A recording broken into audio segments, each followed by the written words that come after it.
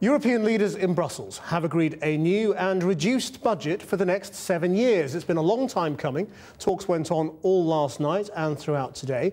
But the final figure represents the first ever cut in EU spending. David Cameron called it a good deal for Britain, although Britain's own contribution will in fact rise. Our political editor Gary Gibbon reports from Brussels. For the first time since its birth, Europe's budget is being cut back by 3.5% over the next 7 years.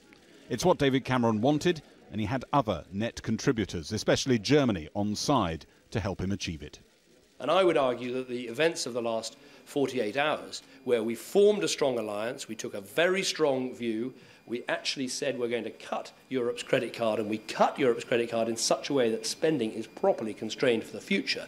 That, I would argue, is part of the new settlement that we so badly need in the European Union. The Prime Minister repeatedly boasted not only that he'd slashed the budget, but that he'd not been isolated.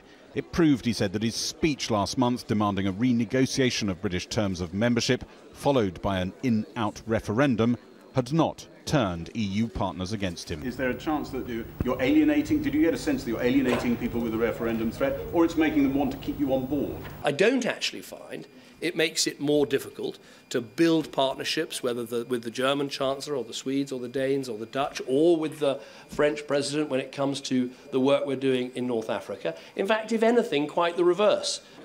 President Hollande didn't sound like a fan of that speech. He said Britain's rebate on its contribution to EU funds survived last night's talks, but it wouldn't necessarily survive if there was a new treaty on British membership.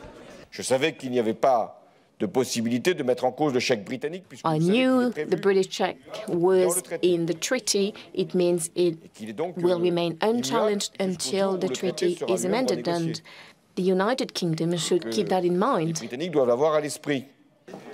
The old tradition of France and Germany sewing up deals ahead of a summit yet again didn't happen. Germany sided with Britain, the Dutch, the Swedes to get cuts. The European Parliament must now approve the deal, and some there say David Cameron and his allies hacked back the wrong bits of the EU budget. The common agriculture policy, no changes. And we do cuts where? In innovation, in research and in infrastructure.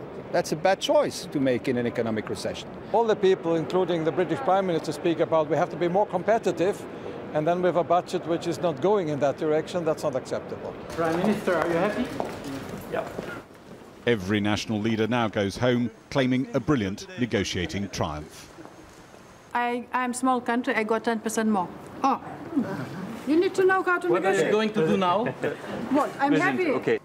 Broadly, the truth is that the net donor countries won over the net recipient countries.